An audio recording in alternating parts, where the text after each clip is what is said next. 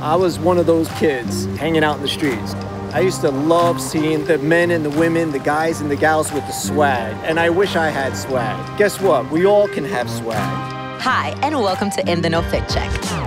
I'm your host, Aimee, and today we're going to be checking out Washington Square Park in Greenwich Village, where retro looks stay alive. Whether you're looking to get inspired by the 70s, 80s, or Y2K fashion, this is the place to be. My outfit is inspired by a little bit of Greenwich Village with the Carrie brush, sneakers to tie with NYU, and vintage jewelry to put it all together. Now let's go see how Greenwich Village is looking today. Give me details about your outfit.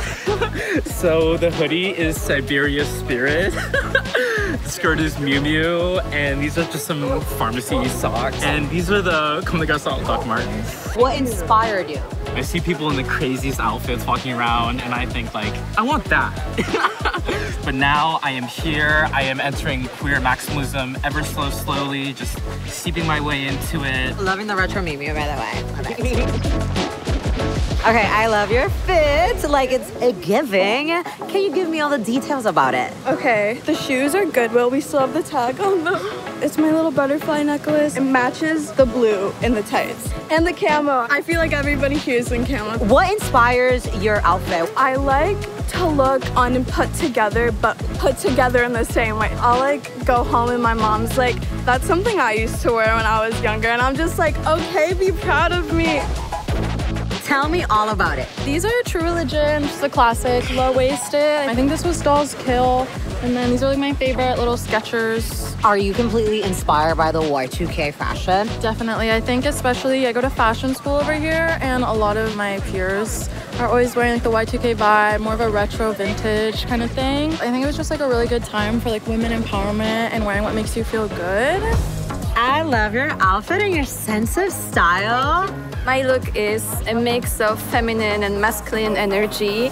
That's why I wear a skirt and the pants.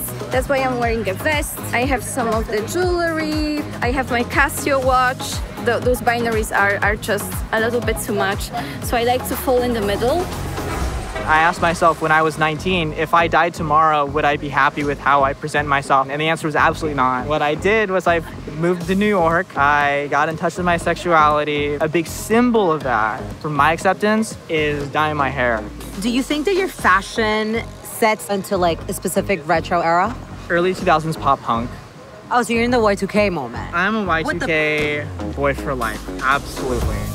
So I am living for this whole vlog. Talk to me about your outfit. It's actually one of my last days in New York. I've been here for a month. So I was sort of, okay, what didn't I wear yet?